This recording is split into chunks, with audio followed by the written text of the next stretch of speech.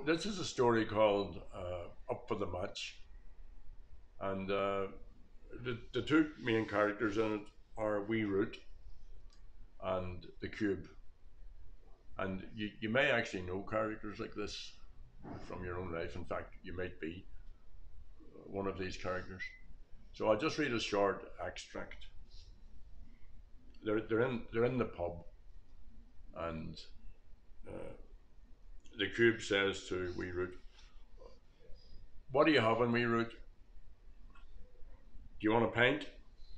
"Indeed, and I will," said Wee Root. Billy the barman wiped the top of the bar counter and waited for the Cube to give him his orders. One time he had made the mistake of anticipating the Cube's requirements. His offering of 2 pints of Guinness had been summarily dismissed with great scorn by the Cube. "It's nice to be asked," the Cube had said, "or to wait to be asked. Who ordered these pints, my good man?" "That's what you always drink," said Billy. The Cube stared at him for a long moment. "You should never anticipate the customer's orders or wishes. I mean, if this was a barber's, you wouldn't just hack away at the customer's hair. Or if this was a restaurant, you wouldn't just serve up the meal. No, my good man, you would wait to see just what nature of haircut was required or what the customer wanted to eat. In a good restaurant, you might even give the customer a menu. You might explain the culinary options or the specials, if there were specials, but not here. Here you don't give the customer any option whatsoever. Here," he declared, warming to his theme, "here you don't even give the customer his, or indeed her, own place. In this pub, the customer gets no respect." "What do you mean?" Wee Root interrupted him. "What do you mean, her place? Who's her? Who's she?" They were leaning against the bar. Wee Root was on the high stool. He'd been there most of the afternoon. "Why are you staring at me like that?" Billy the barman had challenged the Cube. "I'm trying to get it through to you that you have to treat the customers with respect." "So you don't want these pints?" "I never said that. I said you should not anticipate the customer's wishes." So after that, Billy the barman always waited until he had very precise instructions on how to proceed. Billy was like that, contrary. But then Sullivan's public house was like that as well. Its clientele seemed to like it that way, although they would never admit it, especially Wee Root and the Cube. "2 pints of Guinness, please, Billy." "Coming up," said Billy the barman.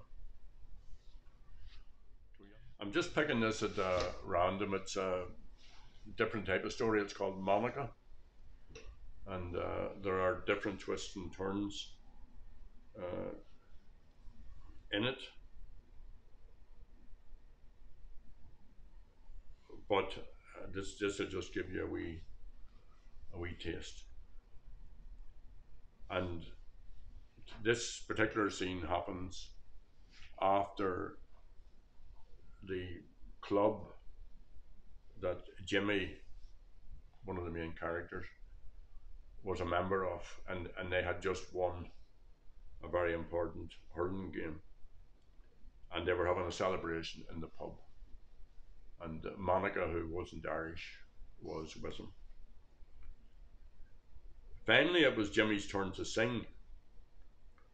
Monica was nervous for him. She'd never heard him sing before. She didn't know if he could. He began low, quietly.